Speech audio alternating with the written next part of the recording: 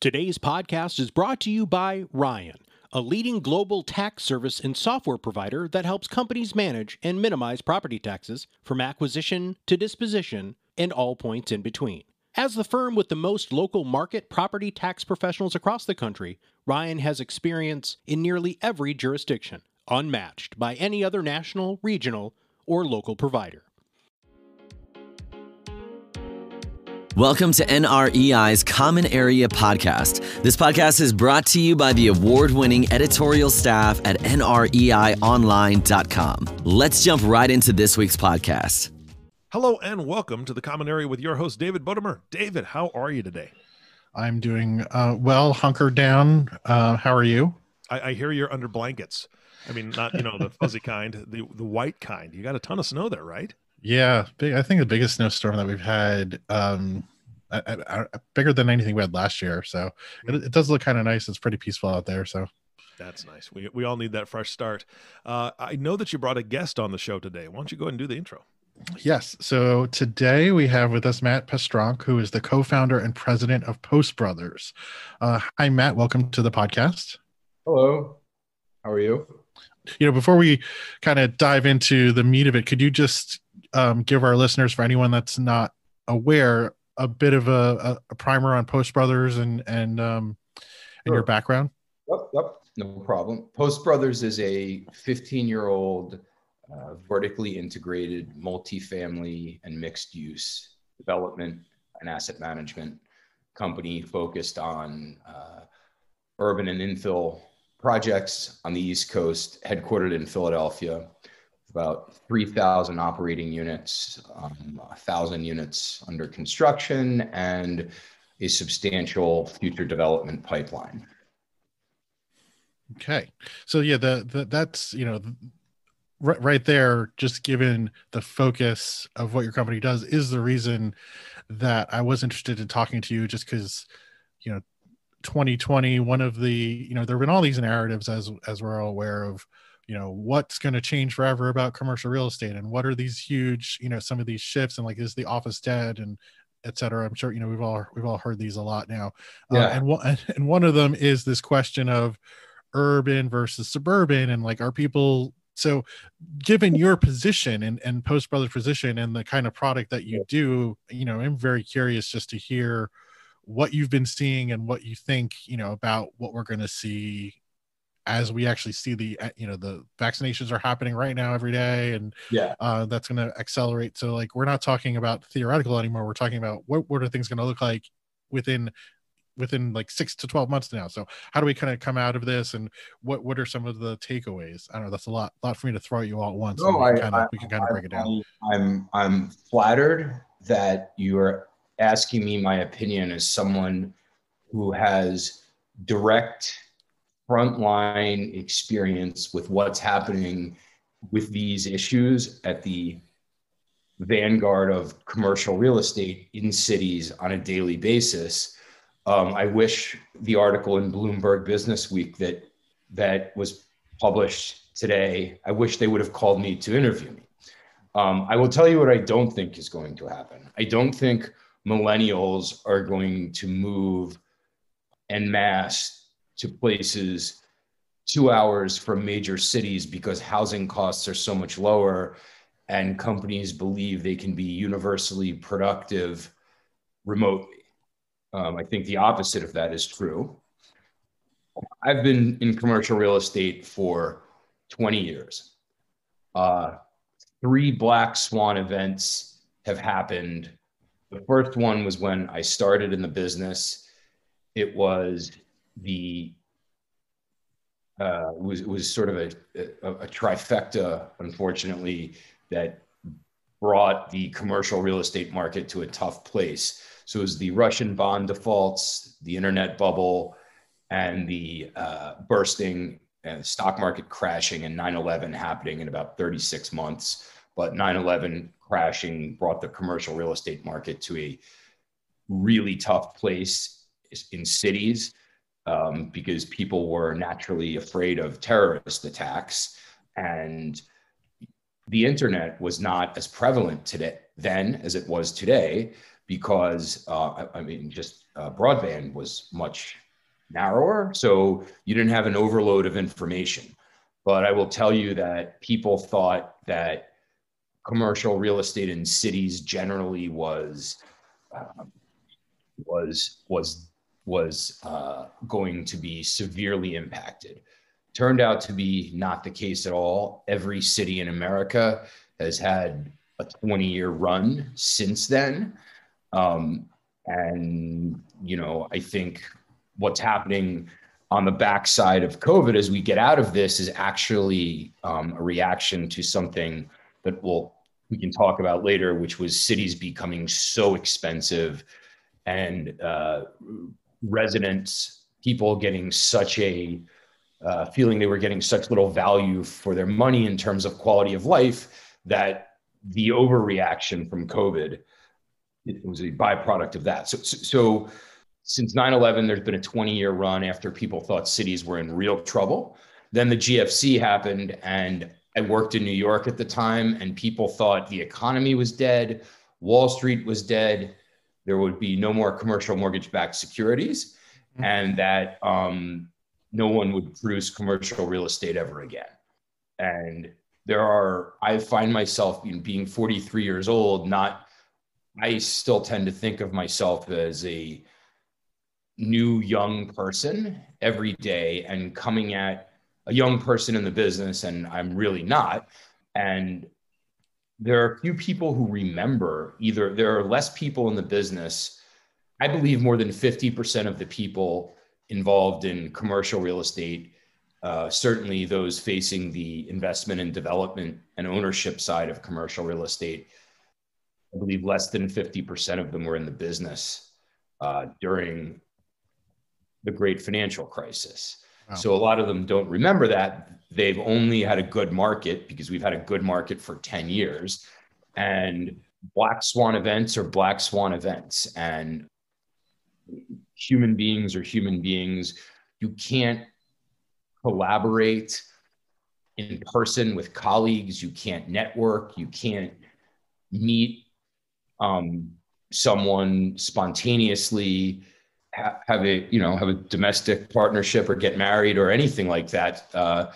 If you're existing remotely and if you're living in some tiny town, there's nothing wrong with that. There are a number of small places I like, but as the owner of an aggressively expanding business, I can't live in a small, pretty rural town and grow a capital intensive urban real estate development business. And neither can the people that work for me, and neither can anyone in our entire supply chain or vendors. And I'll just put it simply, like, people think they can run businesses productively over Zoom. The first time I feel like there's no added risk to get on a plane and go make the pitch in person for whatever it is I want to do, I'm going to do it. And the other person who doesn't do that is going to lose, and I'm going to win. Generally, I'd like to think I'm going to win anyway.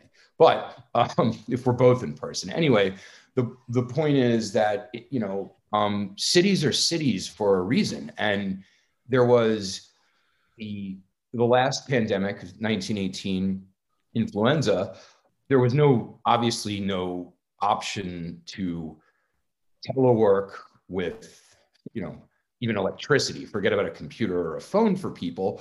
But cities came back, and that flu spread because of horrible health conditions, which really health conditions for everyone are better. Obviously, there's some very unfortunate inequality, which, as a business, we're committed to solving, which I can touch on in a minute. But I don't think that this pandemic will really damage cities. Commercial real estate in cities, especially the ones that got wildly expensive, will probably, be a little soft for 2 or 3 years, but maybe less. That's what happens.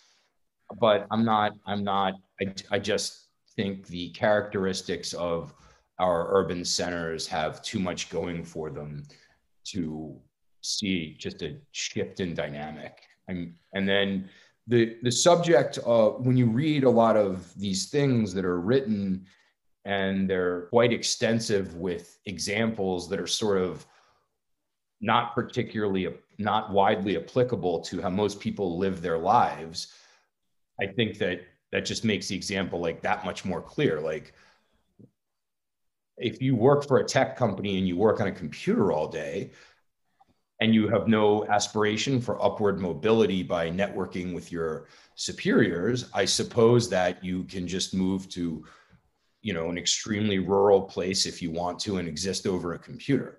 But that's certainly not that much of America, and none of my workforce, and not much of the workforce in any major cities. And all the FANGs, or maybe not Apple, Facebook, Google, those people have massive and expanding real estate footprints in Manhattan. Right. And if Facebook could certainly pay to terminate the lease they just signed for the Farley post office, they have the money to do it. Haven't heard they're planning to do that. So I am an optimist at the highest level on the rebound. I think that's actually been a pretty big tell during this whole year, that all these tech companies, while they've been at the forefront of like, we're not going to bring our workforces back until June, July, or sometime in the spring or summer of 2021. At the same time, they're they're snatching up the spaces that's becoming available. There was the space in Hudson Yards, that was the Neiman Marcus. That's now going to be, I think Facebook grabbed that one. I can't remember actually now, or Amazon. There's so many of these deals that have been happening in New York City that these tech companies have been signing. So I feel like that's a pretty big indication of, even if things may look different or the density may be different, that the idea that we're not going to have people working in cities is definitely doesn't seem, I don't think it's true. I mean, I live in Brooklyn. I've lived in New York City. The time frame that you're talking about is exactly the same time frame that I've been covering this industry. I moved to New York City in 99, and I've been covering, commercial real estate for about 20 years. So I've written about all those things. And I think that's why, so my perspective is around this is pretty close to yours, around like, we've seen, some pretty significant setbacks, but through that time, I've also seen New York City just become, just be the place that I want to live in. And my wife and I have talked about, like, not, even though we've for the past 9 months been stuck in Brooklyn and not able to enjoy all of the things that we have always loved about New York, it's just made us want to do those things more. And the idea of leaving New York City without being able to re-experience a lot of that stuff is not something that appealed to us personally. Like, we kind of want to get back to enjoying that stuff before maybe thinking about moving out of the city. So I agree with a lot of what you said. One, I guess, a question though, then, that is, and I also think it could be a good thing if we've had an affordability crisis in New York, and so rents coming down some is, I think, also a good thing in terms of making it more affordable for creatives, or for millennials, or for young Gen Z to be able to come in and live in the city and be part of that lifeblood again. So I guess the question is, what have you seen in your portfolio for rents, and what does that mean? Like, and how much of a can you tolerate some softness around rents and still like make the deals pencil out? Well, so I would say we have real estate developers by nature are optimistic, mm-hmm. and that's totally true. Open to risk. However, very good real estate developers, which, I'd like to think we fall into that category, are excellent managers of risk. Mm-hmm. So, we underwrite every project such that we can withstand a significant diminution in rental income, whether that comes in the form of reduced based rents or reduced occupancy, that's sort of just, it's all the same. You're hoping to get $1 and you're getting 80 cents. We're getting 80 cents, and that's what's happening now. We're fine. But when you choose to take a capital structure on a project that requires you to not have such a margin of safety in order to be successful, I think that, or you're in an asset class that just fundamentally you did everything right, but like if nobody's staying in a hotel and you have no debt on it, right, you have a problem. Right. The multifamily industry, depending on we have like 14 assets that are operating right now, 14 operating assets, or 11, because 3 are more commercial. Depending on exactly the niche they occupy in the market, the best ones are doing better because they're class A, but a little value oriented. They're sort of value oriented, and they're on the edge of the edge of the city and the suburbs. And then the highest end class A properties we have had a mixed bag. The exact thing we're seeing is that the aspirational 1-bedroom renter, who our product is aspirational. It's generally sets the high rent bar and are the best assets in every submarket where they're located. So the aspirational 1-bedroom renter, probably single person who's a striver in their career, that person has pulled back. So the traffic for the sort of more expensive 1-bedroom apartment is down. That is exactly where we're seeing the effect of this pandemic. That person is saying, I don't have any aspect of my 2019 life back, and I'm not getting any benefit of living in the city, and I'm going to live at home. And that is the thing we're seeing. There's we keep track of these things on a granular level. We had less people move to the Smile States and Texas and Florida than before, than previous years who moved out. We get an exit interview from everybody.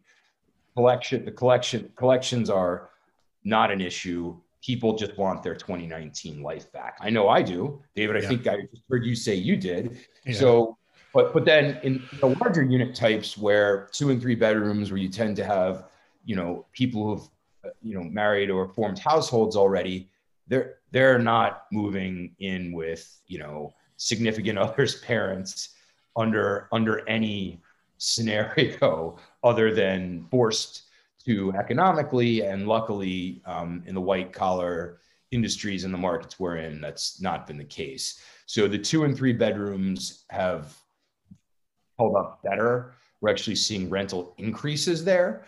And the ones and the studios are where the softness is, but like there's still traffic. Traffic's picked up. It's actually, traffic was higher in late September, October, November, sitting in the same period last year. We had more to rent in some properties because we'd, taken a dive. When people were panicked starting in March, they were giving notices to vacate in March and April, and that's 60 days out. So we sort of bottomed out June, July. We had a bunch of assets we had a couple assets finishing lease up that went from around touching 90% or better to the mid to high 60s. And I would tell you that by this March, I think they're going to be right back to where they were. So, I'm just, unlike the people who have PhDs in urban studies and work in urban planning and are writing about these things for Business Week and studying what they believe to be macro trends, I unfortunately only have a very narrow view on the ground, but my view is a mile deep, but a foot wide. So But cities where you've had massive housing affordability issues, and I'd say it's really 2 to 3 in this country, right, that have some geographical constraints that nobody talks about. Like Manhattan can't grow. You can't build anything. There's very few sites you can build. So. By water. And San Francisco is also the same thing. And water, and I think like hills and mountains and insane traffic, and the city is tiny. And like, so I think it's good. I think, municipal governments have not done much to stimulate the production of affordable housing. Mm-hmm. And I don't really think there's I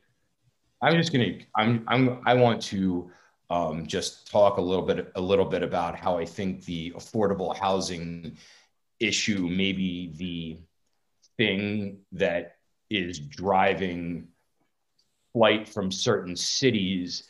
Right. And then the real that's driving that narrative, this broad narrative. And then I'd like to talk about what I think the underlying problem is. So like, if you're a single person, you're paying a ton of money and you have a small space that you live in and you have a relatively not great paying job and you lived in the city because of the cultural and entertainment things that are not available. You felt like, why? It's just like, why am I? I lived in New York, and I said, why? I might say, not, I would stay if I was single, but a fair number of people are saying, I'm not getting value for this, I'm moving, but I'm going to come back, right? And so not getting value is a problem.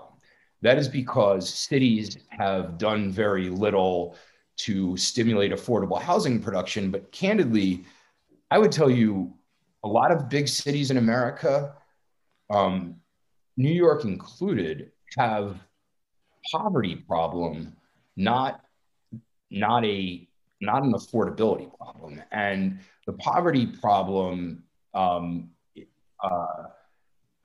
it causes then the middle class in certain cities to have stress, to become rent burdened, because there's so many resources going to people that are extremely poor. Philadelphia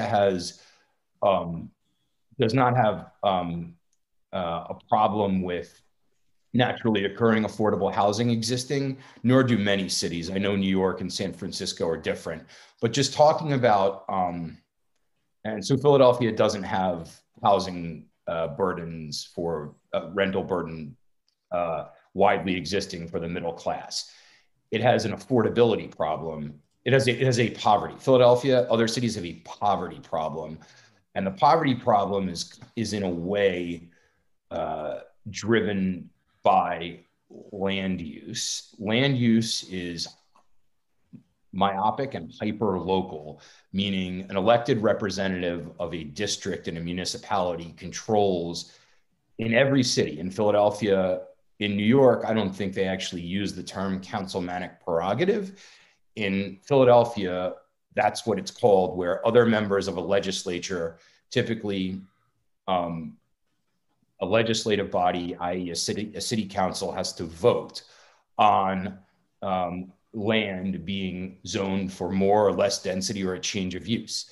Generally, in almost every legislative body everywhere, you see other members defer to the district representative who is elected, the elected official who represents the district where the proposed legislation for rezoning is put forth. Whatever that person votes, the other city council people defer to them. And the reason is when the other city council people want deference or prerogative, or when they have a project, everyone to vote for their proposed legislation. And I don't want to use the word quid pro quo because I'm not trying to frame a political narrative particularly. So the problem is you have places that don't have that are underzoned and could support more density. If you could then unlock the density, you could employ people trapped in chronic poverty in the construction trade, in the construction industry. The construction industry, being a skilled construction worker, is a path to the middle class. It's a path to owning a home. It's a path to having health insurance, et cetera. And unfortunately, our affordable housing model in this country is federally mandated. Land use, like I just described, is local. The federal model is I'd say a limited subsidy sort of charity model. You know, people have called it welfare in the past. I don't really like that term, but that's what it is. And therefore it's just a cost, and therefore it's not scalable. If you created a private sector solution to the poverty problem, which would be massively upzoning certain parts of cities, you could employ people who are poor in the construction trades, and then they would not be poor anymore because they would have a profession.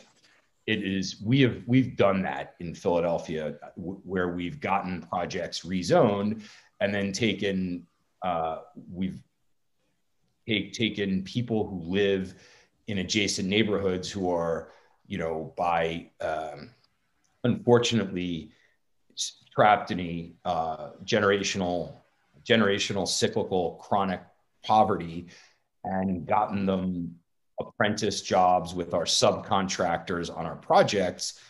And they went from the best job they could get was $12 an hour to, you know, $19, $18 an hour with benefits, and a path to, you know, making twice that within a couple years. And then suddenly you have so many more possibilities.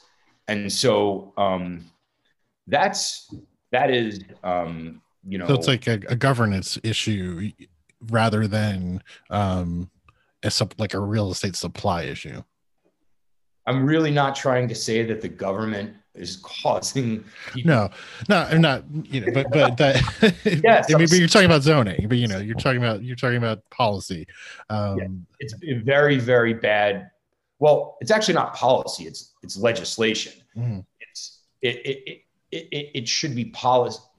Policy is every city in America has a planning department full of highly qualified people that has absolutely no power. It's kind of funny because there's what should happen, and then there's like what gets voted to happen in you know, legislative bodies. So yeah, it's a governance issue. Correct. Just to switch gears, not that, you know, you laid out a lot there that I think that was extremely interesting, but we were limited time. But one other thing I wanted to ask you about, which is just, you know, given the you know, the year that we've had and where we are and where things are becoming, what are your communications like with your own investors, and who are your investors, and how are you kind of navigating them through this whole process? Sure. Our investors are institutional limited partners and institutional scale family offices. So they tend to be very interested in what's happening. There's typically not an intermediary or an allocator between us and our capital. We raise directly from limited partners. I can tell you. So in the beginning, constant communication. We sent out frequent investor communications. Luckily, we're in the multifamily asset class. A lot of our investors are in other asset classes with other managers and sponsors. And so they're generally not greatly concerned about multifamily. This year is not going to be profitable across the board, but it's not going to be money losing either in a substantial way, luckily, at a lot of our assets. So, you know, that's in this environment, that's probably a win. And so they're waiting for, better days. And so are we. Mm-hmm. Well, that's interesting. One of our sister publications is we're actually about to this will be communicated to the market as well, but we're about to reposition ourselves slightly because our sister publication is a wealth management publication that does talk to financial advisors, and we're also touches on the high net worth and family office space. So that is interesting. We're pretty unique in that is what drives our investor base, and even the institutional investors that we have really are, in fact, MFO. I would say multifamily offices. Mm-hmm. They're aggregating money from a couple clients, right. And I know the underlying clients. So our investors are all people. If you have enough capital that you can have a family office staffed with investment professionals, they're generally, definitionally, there's a certain amount of money you have to have have that. So our investor base is really even unique in that space, in that they're in the family office space. They call it 1G, meaning first generation, the person who made the money. So these people, I think, those investors are themselves. They did something in their careers that no one else had done before in order to, cause, we would say, a disruption. They found a unique angle doing something to be able to make, an enormous amount of money in their lifetimes. And definitionally, those people are not risk averse. But there's all different kinds of family offices, and the 1G people can range in age from somebody like Mark Zuckerberg, who we don't have any business with at all, but he's known to be investing in real estate. They can range from that age to 90 years old, and they have they can have lots of different perspectives on the market. And then when you get to second and third generation and beyond family offices, those people tend to not permanently, but you see a lot more discretionary decision-making by professional investment managers within the family office.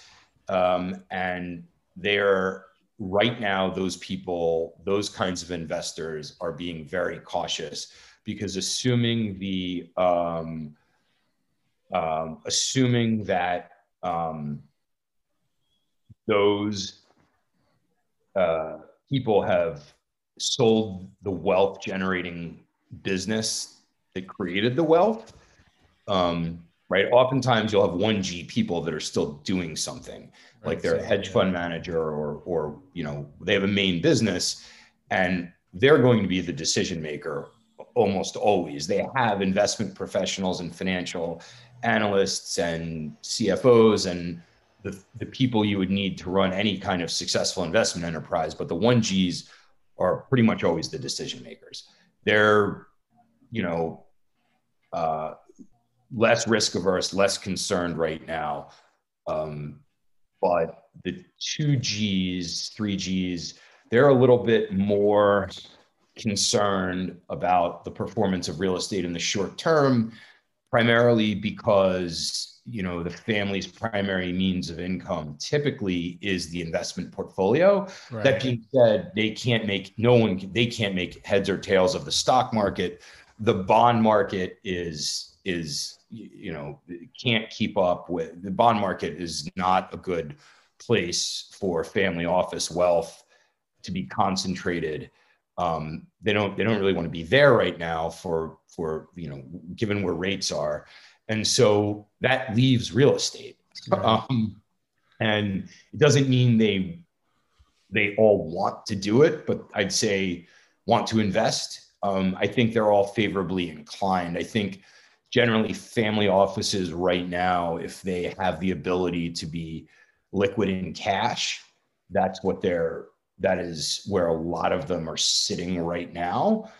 But there's some FOMO about getting out of the stock, fear of missing out of right. another run up in the stock market. So it's complicated. Well, this is all extremely fascinating. But I think we're limited on time, so I may have to bring you back to discuss. I mean, and then all these things that we're talking about are all going to be ongoing things. So, maybe we can touch base in 6 months or so about what we're seeing in the cities, or talking about what you're dealing with family offices. I love to hear about all this stuff, but one last thing, I guess, is there anything that we didn't touch on at all that you wanted to leave the audience with? No, I really appreciate you having me. I really enjoyed this. And I would tell everyone, do not bet against cities. Well, that sounds like a good way to end. So I appreciate you very much, coming on and sharing all your insights with our audience and with me, and I'm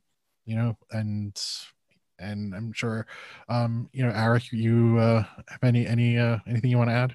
Well, I'll tell you what, I do have one thing I want to add. I want Matt back, right? I mean, here's the thing is that, Matt, you were so positive. I mean, what a positive outlook on the cities and what's going on there, what the future possibly could hold. I mean, we don't know, right? We don't know what we don't know at this point, but I love the fact that you were very, very positive about it, and you come in with a very positive attitude. So I'm hoping that David, yeah, absolutely. I'm going to bug David in 6 months and say, hey, let's bring him back. Whenever you guys want. There's nothing more than talking about my own opinions. As a smart friend of mine once said, when I said, if you want to know my opinion, and he said, well, whose opinion would you be giving me then? That was definitely fantastic. So Matt, thank you so much for your time. And of course, David, thank you so much for bringing Matt on the show today. Do you have any closing thoughts for today? No, I guess, this is our last podcast for 2020. So I just want to thank, for the folks that have been listening as we've grown, and wish everybody, a healthy and happy holiday. We're obviously at a very difficult moment, but I am hopeful for 2021, just given where we're looking at with vaccines and whatnot. So I'm looking forward to a brighter year ahead, but I appreciate, all our listeners and supporters. And it's been great working with you this year. And again, Matt, thank you so much for coming on. Awesome. Yeah. Really appreciate both your time. Thanks, guys. Absolutely. And David, thanks. I can't echo that enough. It has been a pleasure working with you, and I feel privileged to be able to be in this seat every time we get together and learn from people like Matt, learn from you, of course. And I'm hoping that the audience is also learning along the way with us. So I want to thank you, the listening audience, for tuning in and listening to the Common Area Podcast with David Bodamer. If you have not subscribed to the podcast yet, please click the subscribe now button below. This way, when David comes out with a new podcast, it'll show up directly on your listening device. This makes it much easier to share these podcasts with your colleagues. And again, we're all looking to connect in some way, shape, or form. And for 2021, this is one more way you can connect. Share this podcast and then have a conversation about what you learn. Again, thanks for listening today. For everyone at NREI, this is Eric Johnson inviting you back in the new year for all the stories that matter to you. And we'll talk to you soon. Thank you for listening to the Common Area Podcast. Click the subscribe button below to be notified when new episodes become available.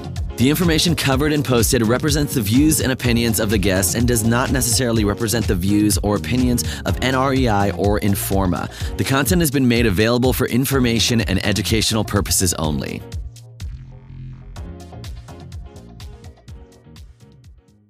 Today's podcast was brought to you by Ryan, liberating our clients from the burden of being overtaxed, freeing their capital to invest, grow, and thrive.